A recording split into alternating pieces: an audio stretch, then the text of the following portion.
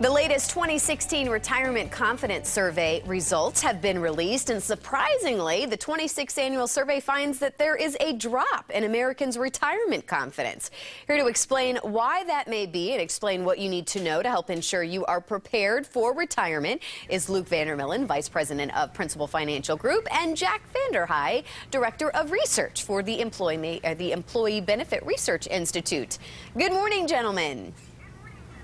Good morning. Good morning. So this is always so interesting to kind of look at how Americans really are feeling. Let's talk about the results. Anything really surprising for the both of you? Well, we did find a slight drop in the retirement confidence of workers. If you look back last year, 22% of them were very confident that they'd have enough money at retirement for a comfortable standard of living. That dropped to 21% this year, but compared to just 3 years ago, in 2013, we had 13% who are very confident. So it's been a very remarkable increase over those 3 years. I think, though, the most important takeaway is just how important it is to have a retirement plan. This year, for those that had either defined benefit, defined contribution like a 401k or an IRA, 26% of them were very confident that they'd have sufficient funds for a comfortable standard of living in retirement. But if you look at those without a retirement plan, that number was only 10%. Well, and I would imagine even in the 20%, I mean, I would imagine that both of you would want to even see that number higher. So how do we do that? How do we get people confident and give them that financial peace of mind that we are all searching for? Well, there's really a couple easy steps that most people can take to increase their level of confidence and, more importantly, set themselves on a path for a successful retirement. And the first is talk to a financial advisor. Talk to a financial professional about kind of where you are, what you've saved so far, other savings needs that you have, like college, maybe college education for your kids.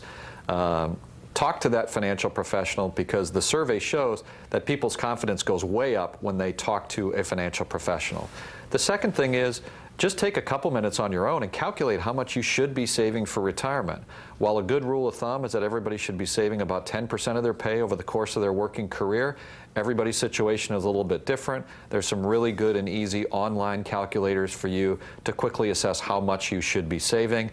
And then the third thing that people can do is if you have access to a retirement plan where you work, like a 401k plan, and most people do, take advantage of it. Most plans make a matching contribution, which really helps you in terms of saving a meaningful amount for retirement.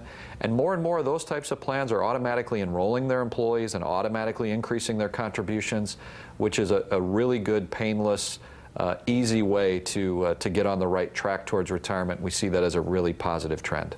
Well, as we close here, what's the take home? What do you want to remind people, to do? Is it just to make that first step, make that call?